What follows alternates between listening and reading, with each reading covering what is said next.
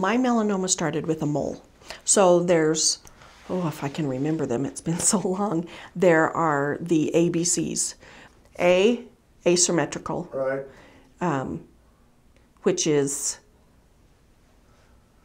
Well, symmetrical would be. oh, perfectly round. Asymmetrical is if it looks oval shaped or if it's kind of a triangle shape or square, whatever. B is borders, if it Right. has irregular borders, if it's got little points coming out or really rough, kind of zigzaggy borders. C is color. It can be a nice, pretty brown color, or it can be brown with black or completely black, or it can have red edges or whatever. You got to make sure you watch the color. D is diameter, and that is the size, what it looks like, if it's perfectly round or if it's not.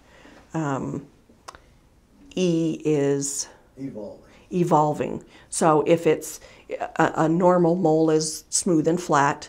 If it's evolving, then it's either growing, it's getting puffy, it's getting, you know, if you scratch it and it bleeds and it doesn't heal. If it's growing bigger, diameter-wise, that type of thing, you watch for that. So.